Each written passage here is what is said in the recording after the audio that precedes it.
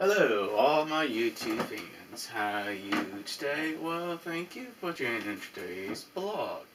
If you're wondering what I'm doing today, I would like to do a review of this very old Dell laptop computer, the M70 computer, and the reason why I no longer use it today. It's just so out of date. It's just so old.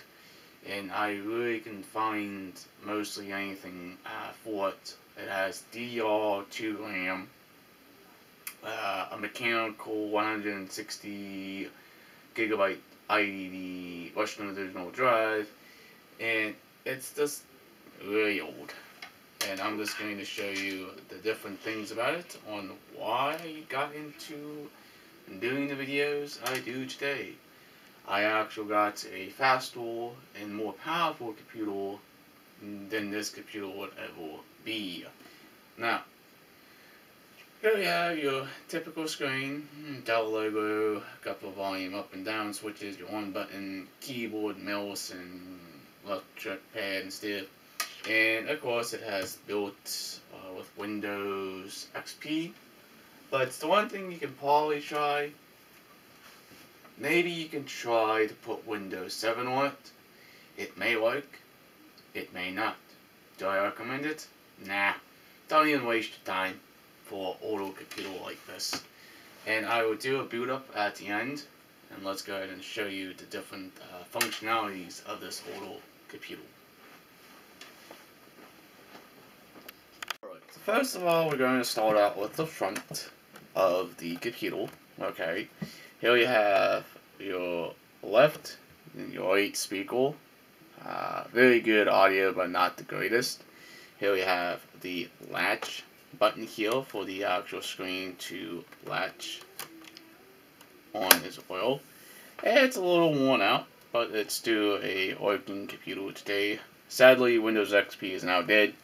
Microsoft no longer supports Windows XP anymore. Okay, on this lovely side, we have a couple different options. A CD, DVD drive, recorder, and a writer. And over here, this little latch is what you unlatch this to replace it if you need to. Headphones, microphones, USB 2.0, a aux fan on this side for the actual video graphics. This does have a separate video graphic card in this computer. And on the long back of here, we have more ports. This is your aux fan for the video graphics, RF, thing you know, Ethernet, telephone, USB 2, some type of S-video, and a parallel port, a VGA, your power input. This is your CPU fan output for the aux as well. I thought that was kind of interesting. Let's bring it a little closer so you can kind of see the different ports of this old computer. And not a whole lot on this side. We do have a aux fan, Kinesine lock, a expansion slot for different things, and that's your hard drive, and a non slot as well. Now, let's go ahead and show you the underneath of the computer. Right, here is the underside of the old Dell computer, if you're curious. This is a fan for the video graphics on this side. We have the docking station, the wireless, and memory slots. And also this is the processor fan. Hard drives right here, and also the batteries over here, and a bunch of little information stickers. If we turn this little guy on, we do have a full battery indicator light on this old Dell. And don't worry about this little tape here, I just taped that off, but it's okay. It's XP's gone now. And this battery can come out, you can actually replace it. I charged it last night, and there's the battery. This is a lithium-ion battery from Dell, a pretty expensive battery. Now, under this gray cover is a couple on options. We have a CMOS battery. You can also replace that. And also here, this one didn't have Bluetooth capability back in the day, but they actually have the wire where you can actually put a Bluetooth cord in here to make it Bluetooth compatible. And that's underneath the actual battery itself. And there we go. Take a look at some more of the specs if you're curious. Let's see. It's a very built machine back in the day. Very awesome system. Now, if you are wondering on how to get to the RAM and Wi-Fi, I will show you that as well. Before we do any removing of the hard drive or access panel to the bottom side of this computer, first of all we need to take out the battery. Put the battery off to the side. And we're going to use a screwdriver with a low end magnet, just like this. And I actually unloosened these screws just to show you how this actually works. Now, because this system is so old, it still uses the IDE style drive. See, that's the drive. This is actually IDE drive. All you have to do is just pop this little thing off here without breaking the drive itself or damaging the hard drive. Just be very gently with it.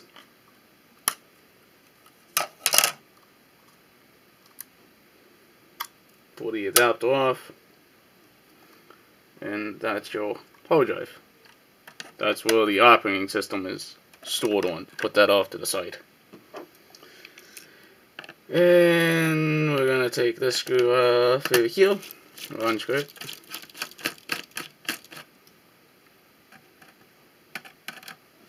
And unscrew this side.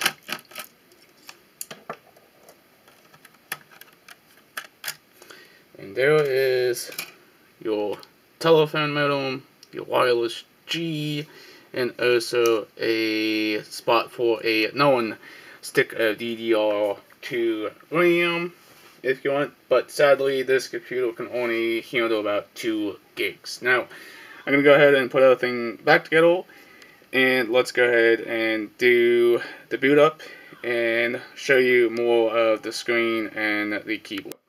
Before I actually start up the computer, one thing you're going to need, get yourself a cooling fan for this style computer, if anybody has this style computer. This computer really gets hot. I don't know why, but it's not supposed to, but it does. But let's go ahead and kind of show you more about this computer. Okay, let's see if it's going to focus. There is the Intel chip, processor, and the badge of operating system, what's inside of this old computer. And a very nice laid out keyboard. I really like it a lot. Let's go ahead. You can see there's the name of the computer. And there is the company who made it. And just showing you the different keys. Very nice laid out for this old computer. And of course, everything still seems stark. Alright, I know you've been patient. Let's go ahead and turn it on and see what it does.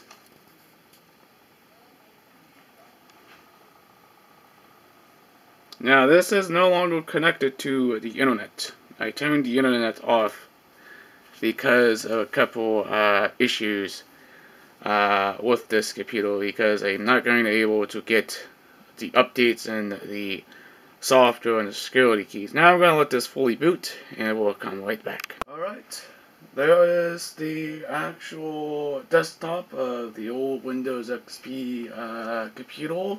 This is no longer going to be used by anybody. It's just going to be retired, like all of my older computers attempt to be retired over a certain type of age.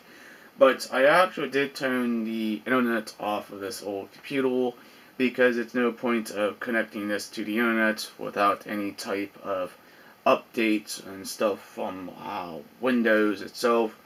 Sadly, for all you Windows XP levels, well, this is the end of these older computers. Now, the one thing I would like to try to do is to change the operating system from Windows XP to maybe install Windows 7. But sadly, that is the next operating system is going to die in the next couple days, or next couple years actually. But there you go. I'm going to actually show you the specs of this computer and what it can do and what it cannot do. This is a computer I used to edit on, but I no longer use it. I have a better computer. This computer back in the day was a very awesome system back from 2005. But let's go ahead and get you out the tripod and show you the actual specs. Show you the specs of this old computer, shall we? If it's going to focus. There is what the specs of this old Windows XP computer has in stock. There's the 2 gigabytes max capacity of RAM this old computer can actually go up to. Sadly, it's no more RAM you can put into this old computer actually. Oh well. Full old retired computer. But yes, this computer no longer being used by anybody of my family. But it's safe right now. I'm going to try to do the best I can to keep this old computer running. But it's not going to be any type of editing machine because it's just so freaking slow.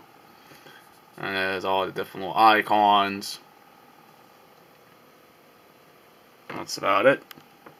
Well, there is my final review of this old Dell computer.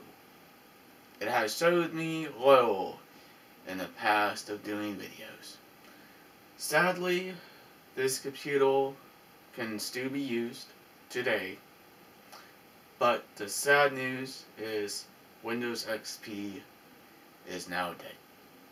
The only thing I can try is maybe a different OS or anything, but I'm not going to try to put Windows 10 on this old girl. It's just not going to work. But Windows 7 might. That's all I can probably try to do, but I ain't going to bother with that either.